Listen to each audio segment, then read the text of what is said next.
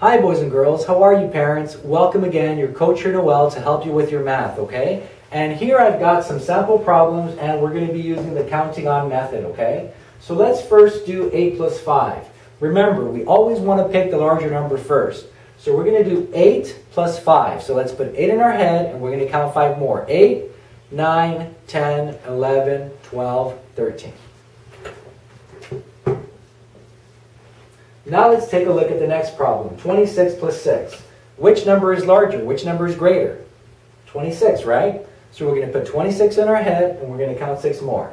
26, 27, 28, 29, 30, 31, 32.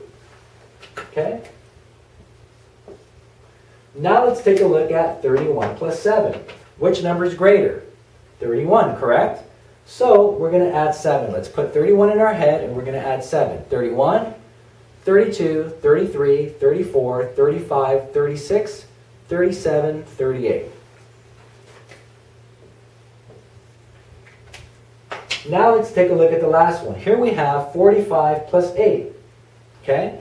Let's put 45 in our head because that's the greater number. And we're going to add 8 more.